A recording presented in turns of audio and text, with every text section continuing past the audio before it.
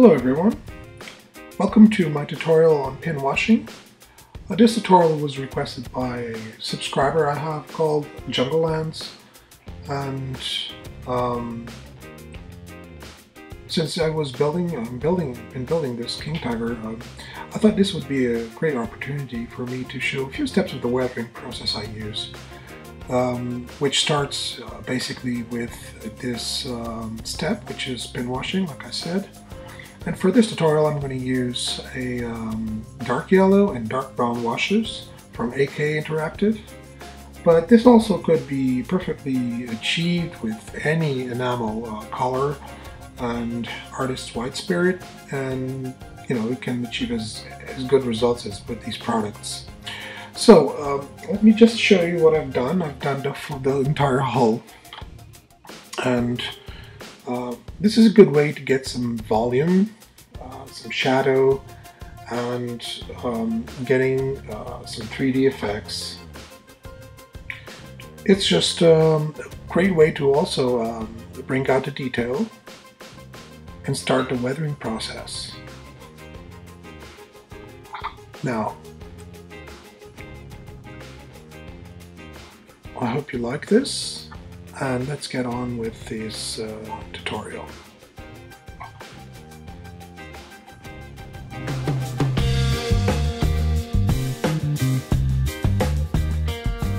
So let's start with the pin washing. So the first thing I want to tell you is I'm going to use this turret as an example because doing the whole tank would have been just too long, and it's a very simple technique. It does not need to be shown all throughout the tank. I think this simple turret will be good enough for me to show you how I do things. So another thing I want to tell you about is I always use two different cups with white spirit. You don't need too much of it. It's just a very sparse container, but you need two. The reason being, you're going to use one to use the clean white spirit to apply on the surface with a moist brush, and then the other one to clean the brush every time you need. So I always use two containers for that reason. Another thing is the set of brushes I'm going to use. I'm going to use a flat wide brush, a flat smaller brush, number 2, and also a number 2 round brush with in this case it's a sable brush, but it's a used one and it's getting old, so for certain things it's not useful anymore, but for this it's just perfect. It's really precise, really accurate, and allows you to have more control. But you can do this with any synthetic brush as long as it's reasonably good. And I would recommend for you to use this combination if you feel comfortable with it. So let's start. First of all, I'm going to start with the dark brown. I'm going to do the details on top of the turret. Remember to shake these products very well. The pigment has a tendency to set on the bottom, and it's very, very fast. So even sometimes amidst the application on the model, you should just close the lid again and shake them again. Now, as you can see, this is a very dark color. This is a very dark brown color, and this is perfect because this is a tritonal camo turret, and it's got modulation all over it. Even the camo, which was sprayed, is modulated, as you can see, for example, here. It's darker, medium, and lighter tones, and here, for example, as well. And this will allow it to have a better way to show the volumetric shape of this turret, which I just love. I mean, I think it's a very beautiful turret. And probably the best looking of the King Tiger's turrets. So I want to have a very dark color to provide some contrast and really cut out the shapes and details. Now, don't be afraid to apply washes twice if you feel the need to do it, and that will probably be needed in a few of the details we have here. The reason being, that some of the details are really hard to pick out at first, and we should go easier or lighter first and then repeat the process after dried, and just so that it just, you know, enough, or if you just get more control.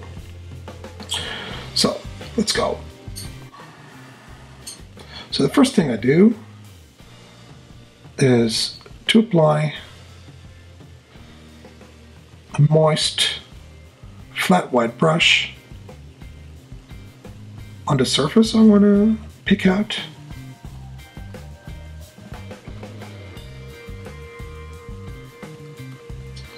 And then use the round brush to start depositing the paint where I want it. All you have to do is touch the corners and the washes will flow very, very well, because you have pre-wetted this surface with the white spirit, and it allows you to flow all of that wash. Don't be scared if you do mess up a bit, because you'll always be able to go back and correct any problems you had before it's completely dried.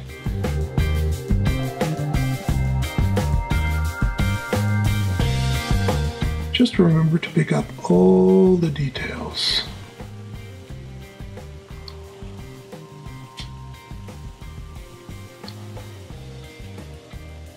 Leave as little marks as you can get, but don't be afraid if you leave some marks.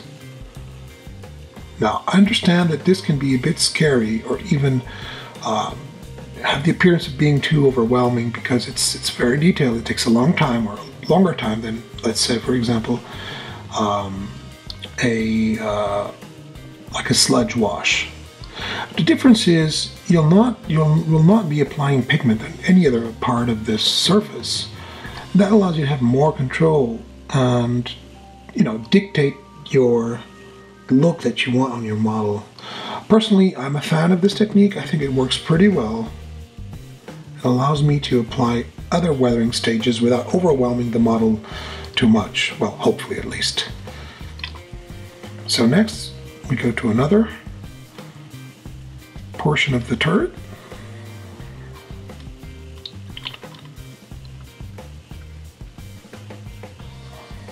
Sometimes you have to be a little bit more generous, so don't be afraid.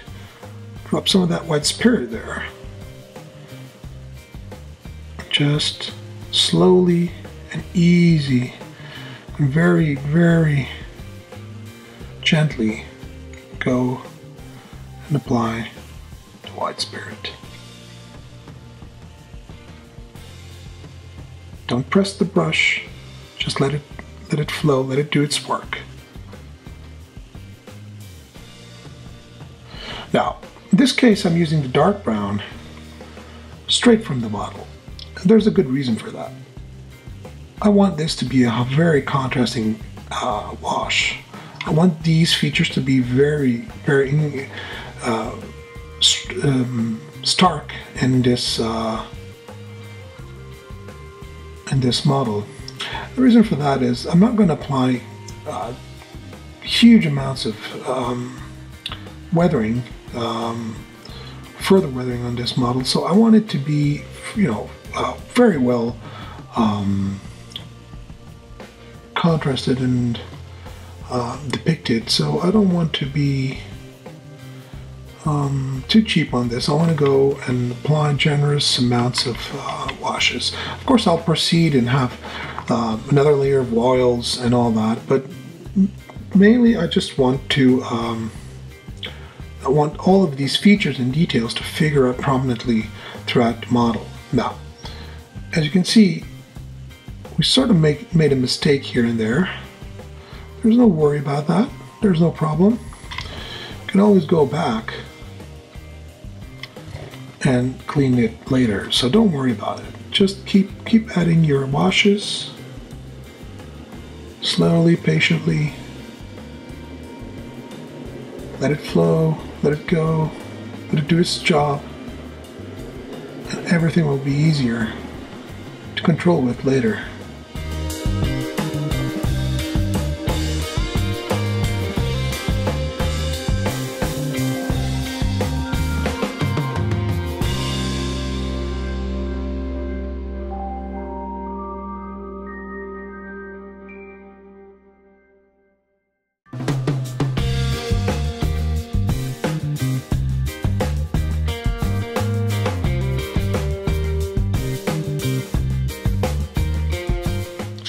So as you can see, it's now completely pin washed, the top of the turret. And now, before it dries for too long, we're going to correct the mistakes we made with this flat yet small brush. We dip it on the clean white spirit, then we dry it in our paper towel, and then we start removing the bits that we don't want to see.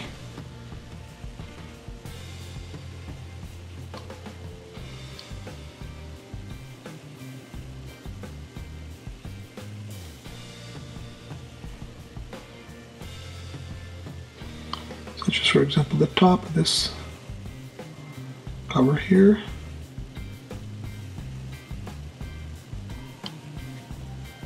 And don't be afraid to take it all out if you want to. If it doesn't look good, don't worry. Just go back and repeat the process. Take your time. The benefits of this technique is you'll have a very clean wash applied where you want it and not where it went just by accident. Control, in my opinion, is one of the most important things of weathering your vehicles. Sorry, your models. Even if it's already dried, you can still go back and take whatever wash you applied.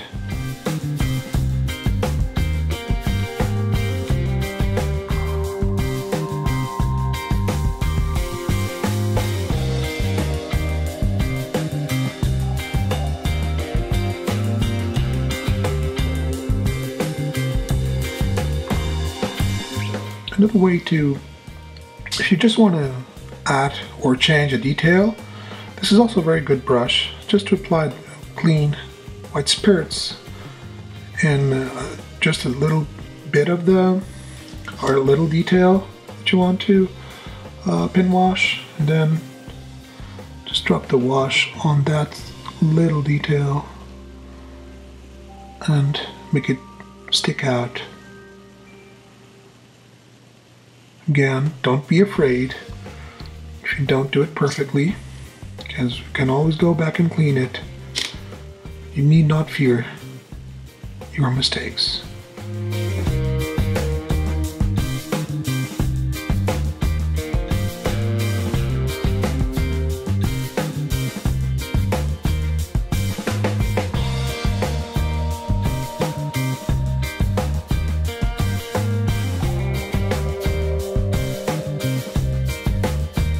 So there you go, the top of the turret is now washed.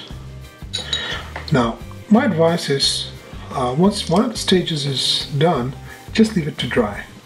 I don't advise the use of a hair dryer because the washes need to set and not be rushed in their when they're drying, or at least I've never had really good experiences with that. So just let it be, let it set, and as soon as it's dried, you'll go back and fix or add whatever washes you think you need.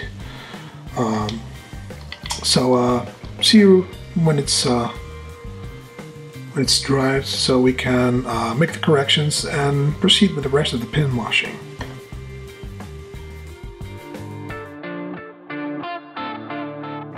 So now I'm going to show you what we did in the first part of this tutorial.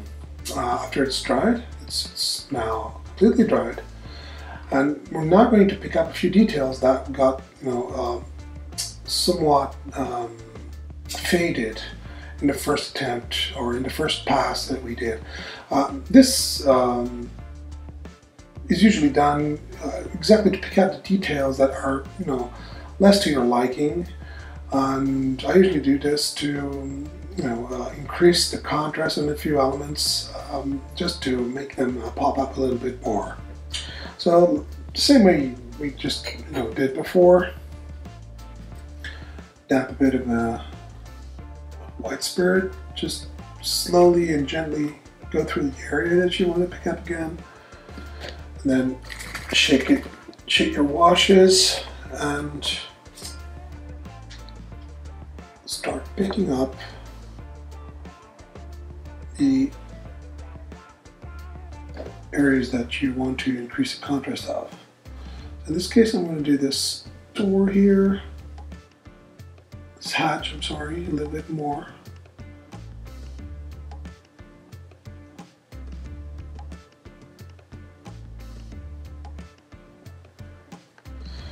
And next I'm going to do this periscope port here.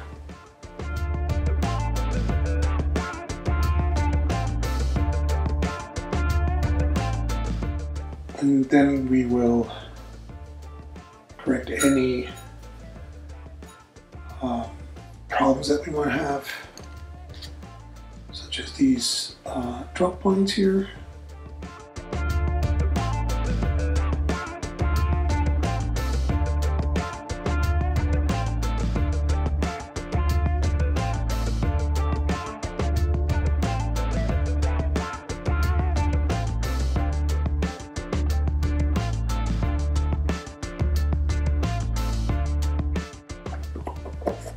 So any details that failed your first pass can be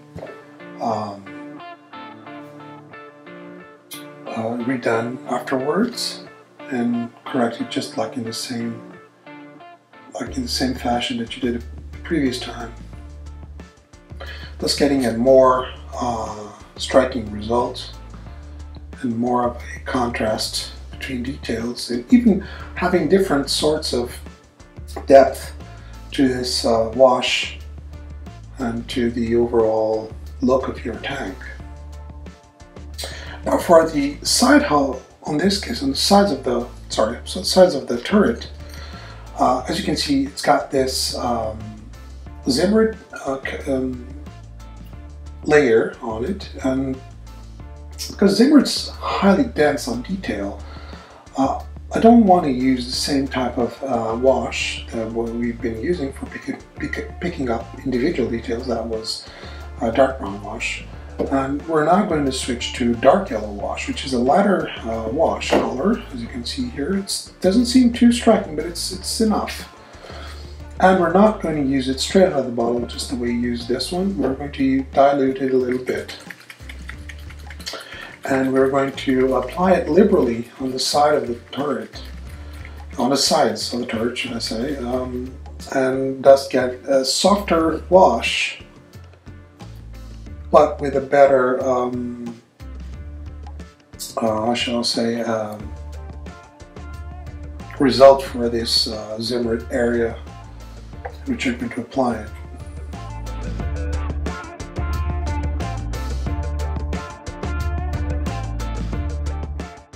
And after a surface is wet, let's take this flat small brush, dip it in wash, and the way I do it is I apply it quite liberally.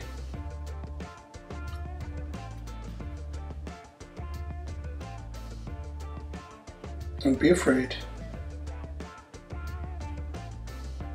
Apply it quite liberally. As you can see, it's picking up the surface detail already.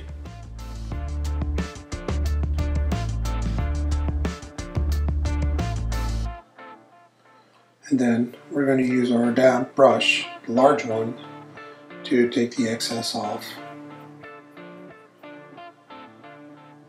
leaving it still with a bit of wash, but a diluted one. And if you feel that this is too much, it's very easy to go in and just absorb whatever wash is too dark. Just try and do it evenly. If you want to see the difference between the sides of the turret and the other one, you can see here that this side is washed. It's got a little bit more contrast on it. Next, while the surface is still wet, I'm going to turn to the dark brown wash again. I'm going to pick out the details with it. Now I'm going to start first with these hangers for the extra track links. And don't worry if your wash goes to the sides, doesn't really matter. As long as you pick out the details on it, it will fulfill its shadowing function and allow you to have a bit more contrast between the parts that are welded to the turret and the Zimmerit. So don't worry about it getting into the nearby Zimmerit. It kind of serves our purpose anyway. So that the other part of the turret, in the backside holders, same thing.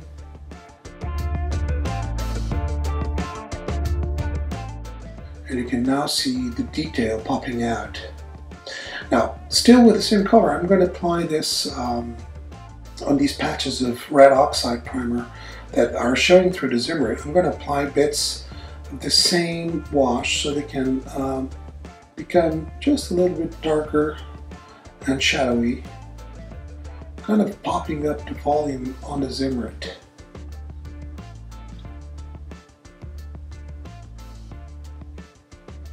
And darkening a bit of that purposefully light red oxide color.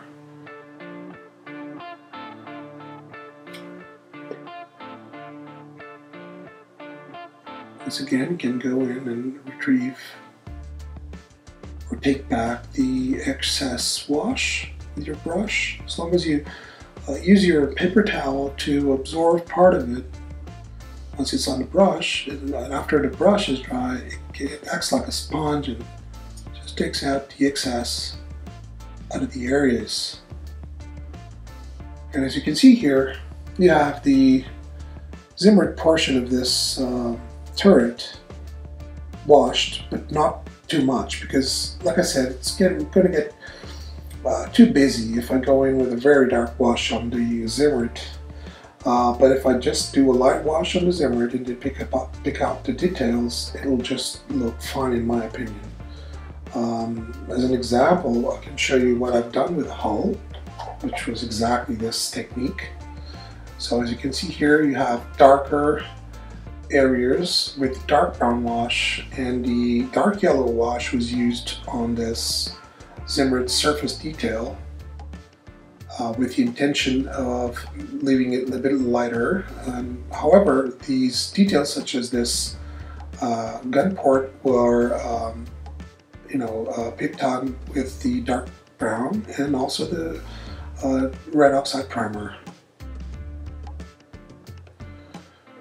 So this was the basics on pin washing. Of course, I know this is a very basic technique, but it will allow your models to be really utterly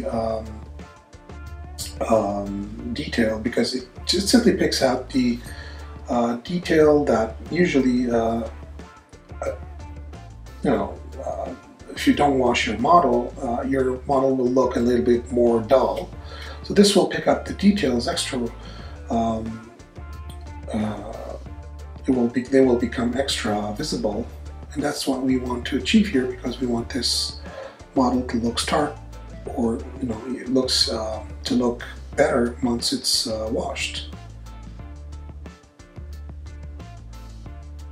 And this also is the groundwork for our weathering, so be aware of that. And this wash serves a very, very important function. And once again, I'm going to show you this is the finished wash and side of the turret, and this is the